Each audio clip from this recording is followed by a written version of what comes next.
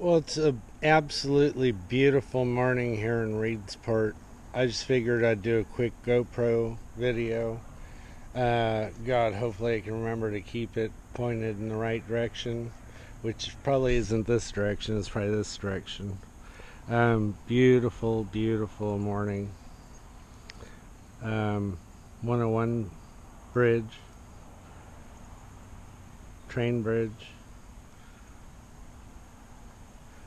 mouth of the Smith River.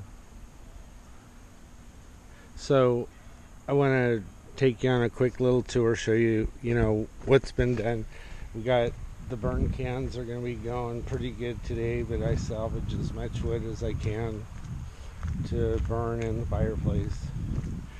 Wood's like money. Most of this parking lot's been power washed, but it still needs some more. A couple trees removed, quite a few more. That whole cluster of alder, and all of these alders right here, soon to be history. We're moving the tires up to make the waterfall a little better. We've been all over up here. Here's the truck I just bought. Nice little utility vehicle. Get it cleaned up a little bit. It'll be awesome church vehicle. Anyway, water's flowing pretty nicely. We're gonna build a nice little waterfall up here. We'll rebuild it because it's obviously been built before. All the water here goes into a storm drain. I'm thinking it's probably 50 gallons a minute, probably around there. It sounds, you can see quite a bit right here going up. I mean, it's flowing a little harder than normal. It's not raining right now. It's just the mountains charged. I want to take you down. It goes from that storm drain right there, which we cleaned out and got draining really good, so it'll never really be a problem. But it goes from there down to the street, and it's pretty impressive sounding down at the street.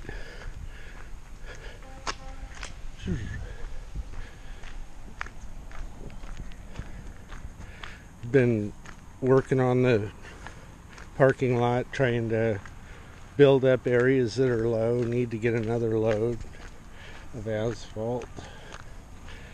But I'm heading down the driveway.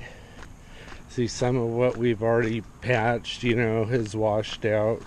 And it's just a matter of continually patching until it no longer washes out. But almost everything's been power washed, a few times, except for up high. It's starting to get a little cleaner. But yeah, the storm drain that's out on the street that comes down from the spring that's on the back, the fourth parcel on the property I bought, comes out right here. I mean, it's maybe more than 50 gallons a minute, but it's crystal clear. And there's deer trails up there on the back of the hill. We watched a deer 2 Thursdays ago walk into the parking lot from around the corner up the steep driveway. I'll take you over and show you the steep driveway. But yeah,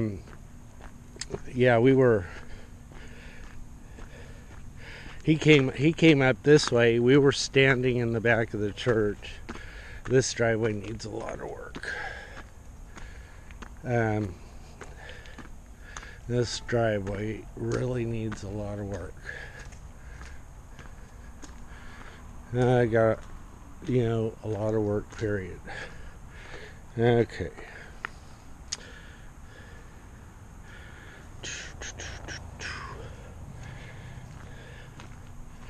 Anyway, the deer came, it was a 150-pound buck. Came up here. My Jeep was parked right here under the awning. We were standing, my Jeep was right here. We were standing right here. The deer walked around the corner, Walked right straight to the front of my Jeep. If the driver door would have been open, he would have closed it. He stopped, he looked right straight at us from, 8 or 10 feet here. And then he took off up that deer trail right over the cab of the... There's some other little trails here. You can see where they, obviously they're using the easiest path, but it's pretty steep right there. It's like 10 feet straight up, and they're using it no problem. Anyway, the roof's still an ongoing situation because to put the roof on, the rafter beams need to be repaired. That's a structural issue, not a roofing issue. And I knew it was going to be over and above the estimate I got from the roofer, but the roofer needs that work done. And the only way I can get it approved is to have a structural engineer do drawings, that support the repairs, being able to handle the load, the gravitational load and the wind shear load and everything of the roof. And once I get that submitted to the building inspector and he approves it, I can go buy the materials, and I got 4 or 5 people that are ready to start doing the work. The roofer wants to come do this area, and I just got to thinking, it's been used as a chute. It needs to be cleaned up and disassembled.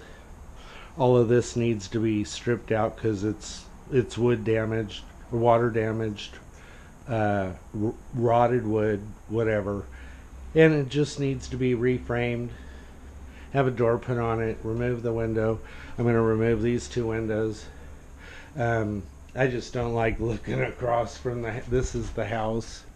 This is like some supplemental buildings. The church is over there. They're all connected. It's like a nice little rat maze inside. There's no walls, so you can see everywhere you're going, yet sometimes it's hard to get there. And there's lots of times when you start going someplace and you get sidetracked and you forget where you're going, and you end up standing there twiddling your thumbs because where you're at, there's nothing going on, nothing to do.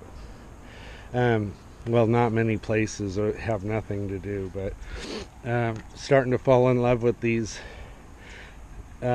old not nicely bent pipes, conduit pipes that they use for the handrails. I've decided I'm going to keep them. I'm just going to paint them black and just work with them, maybe cap them with driftwood handrails. But there's something there to work with. It's part of the church. That's obviously 100-year-old pipe bending. Some of the pipes deteriorated. This has been bolted back together with a splice, and it needs to be cleaned up before it gets painted. But anyway, the stairs are all pretty much power washed several times.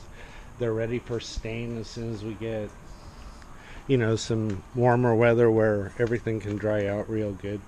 I'm gonna call it there. We got all of this has all been power washed. It's all clean. I mean, the windows are all clean. I'm working on the doors.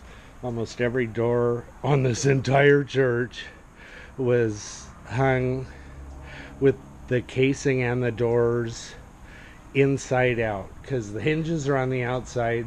All you gotta do is pop the hinges and you can get in. Don't matter whether it's got locks or not.